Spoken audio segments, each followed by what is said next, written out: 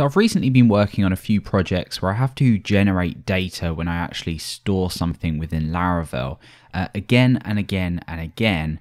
And this is data that comes from data I'm already saving. Now, that probably doesn't make sense. I'm going to give you a rough example, and then we're going to look at how we can solve this in a few different ways. So let's say, for example, somewhere in a controller, and I'm just going to do this within the roots for now, I was creating a forum topic.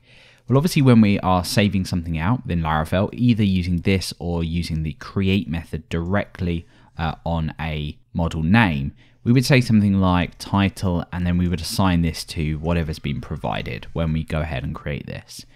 And then alongside a topic, we might also have something like a slug. Now, you may know that you can use the str slug helper within Laravel to pass through exactly the same thing that you're trying to store.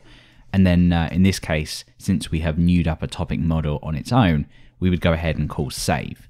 So either way that you do this, whether you use topic create and then pass an array through, you would have to, every time you created a topic, go ahead and pass this in, manually calling str slug. So sometimes these things get a little bit annoying. This is a really simple example, but you may have other circumstances where you are wanting to save something from data that you already have. And that's what I meant by the explanation at the start of this video. So what we're going to be doing in this part, we're just going to set up really basic functionality to store a topic. We're going to look at the problem once again, and then we're going to look at a few solutions to get around this. So the first thing I want to do is just come over to the project I'm working in. I'm going to go ahead and make a migration here, or in fact what I could do is make a model, so create a topic model and also generate a migration alongside that.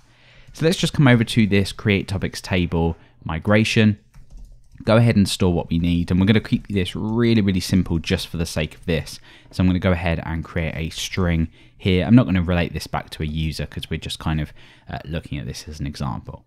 So let's go ahead and migrate this. I'm going to come over to env and just switch this over. I'm currently using Postgres, so I'm just going to switch over the port as well here too, and also the database name as well. Okay, so if we go and run our migration, so PHP artisan migrate, let's go over to the database, just check this out, and you can see that we have our table in there. And of course, because we generated that model, we also have this just here too. So over in roots and web, let's actually go ahead and store this, and then we'll move on to look at a couple of solutions. So once again, you can either use topic model on its own and use the static create method, or what I like to do is go ahead and create a new topic explicitly and then start to set properties on this. So let's say the title was just, again, hello there. And again, this would come from your request data. So if you're working within a controller, you would have your request object in here, and you would obviously pass this directly into here. But just for now, we'll go ahead and hard code it. And we would go ahead and, like we've already seen, use str slug to pass in whatever a user has provided. And then we go ahead and we just save that out.